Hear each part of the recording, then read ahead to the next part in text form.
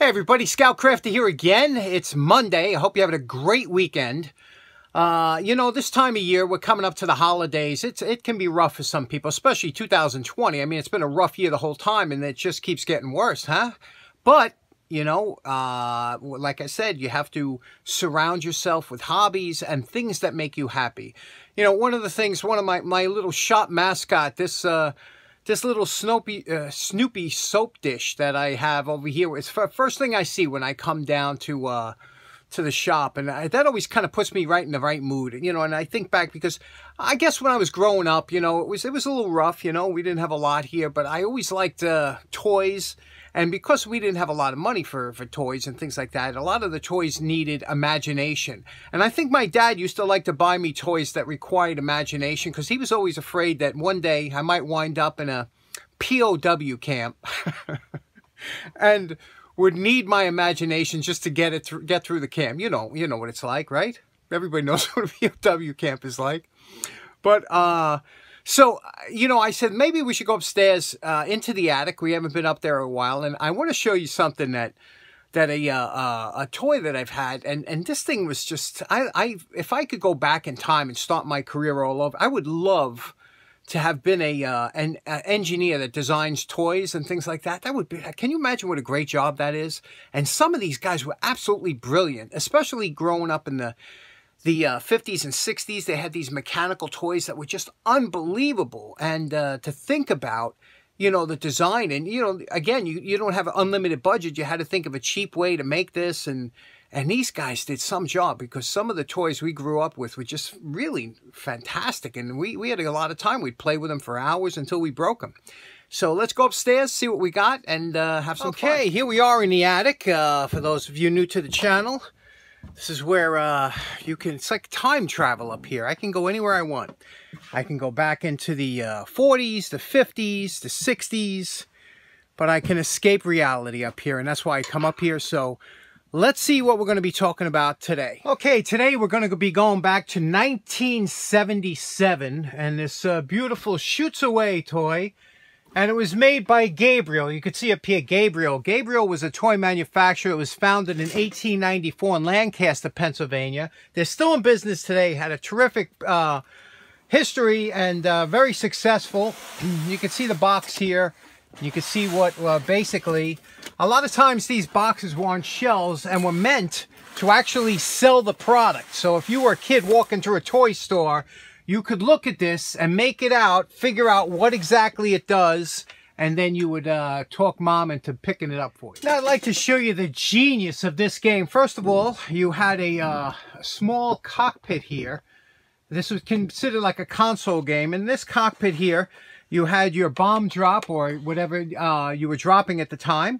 You had your engine start and stop, and then you had your direction control, or stick, as it would be called in an aircraft. And here was the aircraft up here. Now, what's interesting about this particular toy is you can see when I pull back on the stick, it moves the plane from, laterally.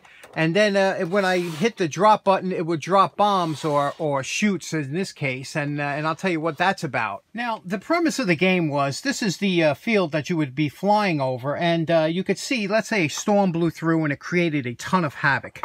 And what I mean by that, you can see over here we have a down chopper over here. Over here we have a bridge, that a car going off of a bridge over here. We have a people stranded on some island here. We have a boat over here, and these are all people that you had to drop your little parachute. Look, we have a hot air balloon over here, and when we put this on here, this would spin through a mechanical clockwork, would spin, and these are little parachutes that you would drop. In here was supplies and everything they needed to survive until help could get to them. Totally interesting. Now, like I said, this is a mechanical game. Everything's mechanical, and this is a clockwork mechanism. There's a clockwork under here, and when you turn it like this, it winds it up, and that's what you would do. You'd wind it up, and then you would place your field over here, over the top here, just like this, and then just like that, and then when you started it, it would turn. Now here comes the real fun. Now these little supply chutes that came with it, you could see they had a little clip here. You see that little clip here? And what you would do is you would slide that onto the back of the airplane here. You see the aircraft? And you would slide this on here and you would load it up with enough chutes to complete the mission. Now here's where the absolute genius of this game comes in. Besides having the lateral control of being able to move the plane from left to right, when you look through this little rubber eyepiece here, there's a mirror inside of the plane that shows you where you're going to drop down. Let me show you what that looks like.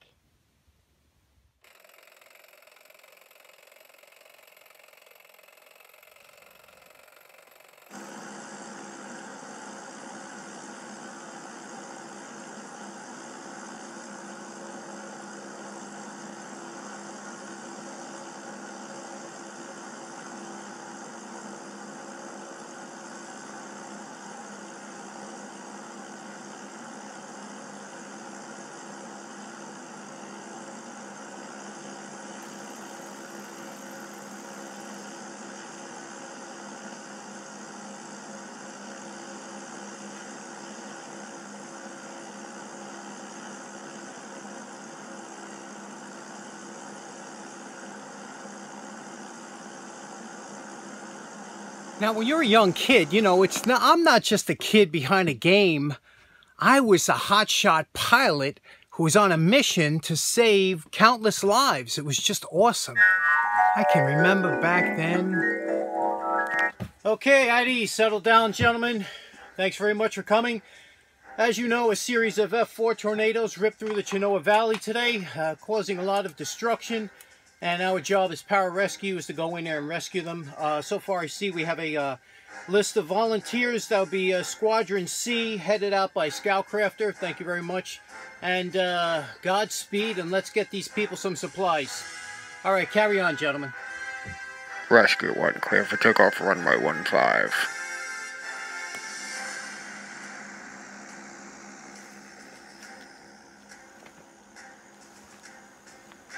Base, this is Rescue 1, ETA 2 minutes.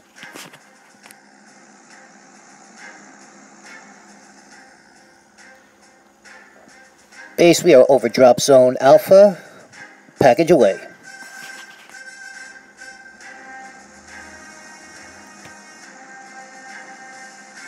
Rescue 1, excellent job. Return to base. This is Rescue 1, roger that. So I ask you, when did we stop having fun? At what age did we grow up and that was it? It was done for? Well, I'll tell you what, they're going to have to drag me kicking and screaming because I am not growing up no matter what they say. Okay, I did not mean literally. My back, ow, ow, ow, Can you imagine if this is somebody's first visit to this channel? They must be going out of their mind right now. Okay, let's see. I picked up a pair of pliers. Years ago, I figured today we got a few minutes left. Let's take a look at them and check them out. Okay, for today's project, we're going to tackle these N8-7. These are a pair of slip joint pliers. They call them a slip joint because they do that. And these are made by Pexto. Pexto and Wilcox, a three-way merger, came up with Pexto in 1870. So the company's been around for a long time. Let's take a look at the condition of these. You could see they had the dreaded nickel plating. Nickel plating was very never really durable and could cloud up, as you could see here, and it gave you marginal protection, but sometimes the plating was more problems than just the polished steel. You could see here the handle embellishment, but again, it's filled with rust, and this side had a small screwdriver type, but it's a little dinged up here. We'll fix that.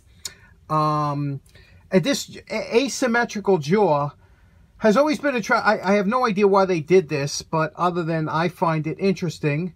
And I thought maybe we'd give this a shot. So take a look at what it looks like. Again, interesting pliers. Let's get to it. Okay, we had no issues taking it apart. You can see what it looks like inside. But one thing to remember when taking it apart, I like to use a 7/16 socket. You can see here 7/16. But this is a 6-point socket. And that does give you a little bit more grip so you don't wind up rounding this over. And, okay, let's clean it up. Okay, here's our post-wire brush evaluation. Got rid of all the rust. And you could see here what happens, you know, the nickel, a lot of it gets underneath, and, you know, but the embellishments always clean up nice. But I thought this was a number 8. It turns out it's a number 9. You can see there, number 9. And we're going to try and keep as much of this as we can. It's always tough because, you know, we got to get under that nickel. We got to take all that old nickel off, and, you know, because all the scratches, the dents, the dings, and especially back here, you can see the, you know, that's all got to be taken down and redone. So, yeah. Let's get to it. You can see here where we're at. We got a, now look at this, right? It looks good, but you see those pits in there? It's no good. You got to keep going. You got to keep going. And don't be stingy with the 50-50.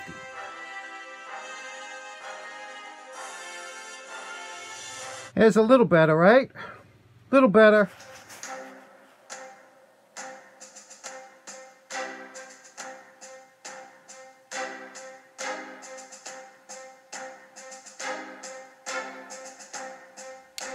Now the last step on any project is to put them in your hands and feel for any sharp points, any sharp areas you have. Take a file and just stroke it across, and especially here where the handle embellishment meets the side, there's always a little bit of sharpness. So take a file and just take that right off, and you'll be much happier with the way it feels in your hand. And you know my favorite part. Remember what these pliers look like before we started. We're calling this project done.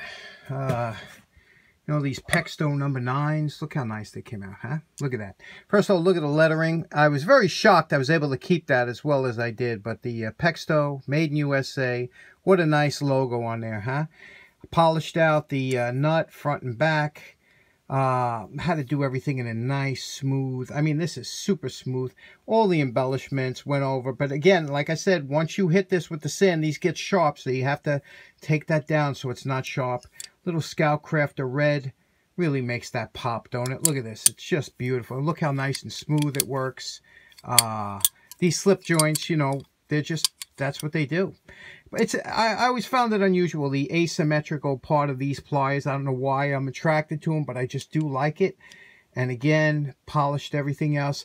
Here's a nice tip. When you're going to do the tip, you have to put the pliers back together and address it to the belt sander so you get these to close just like that, perfect on top. And what do you think of these? Just a nice set, huh? They feel good in the hand. The embellishment, they, you know, there's no worn, they're not worn at all, and just feels really nice. And just a nice buttery smooth pair of Pexto pliers, number 9, and very happy with these. And I was able to take care of them. Remember the back was all mangled up? Fixed all that out, right? Just a nice pair. So put these, maybe these will go into the Scout Crafter Junior toolbox. Okay, so in closing, that was one heck of a mosh today, wasn't it? And I hope you're a little less stressed out now than you were when you first tuned in. And take care. I hope you have a nice day. Bye-bye now.